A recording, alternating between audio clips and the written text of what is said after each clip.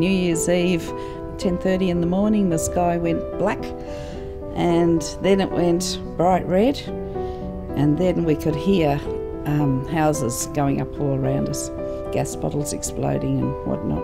It was really scary. Well, we found out about the tools coming, and there was a meeting and they put up a list of all the people to get on the tools, and I was on the list, so out I went. And then we got on through, not the amphibious boats, but the little other boats, took us out and into the body of the ship, which was very exciting.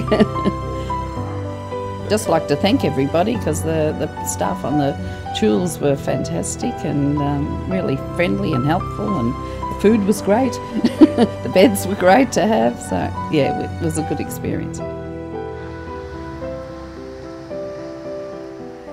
My house is still standing.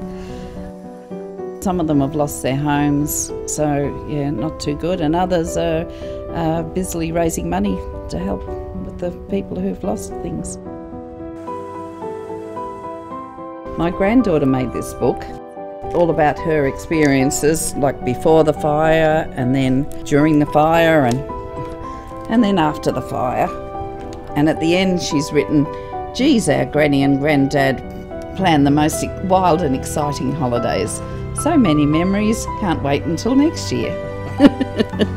So do you think you'll be able to top this year's holiday? Oh, I hope not.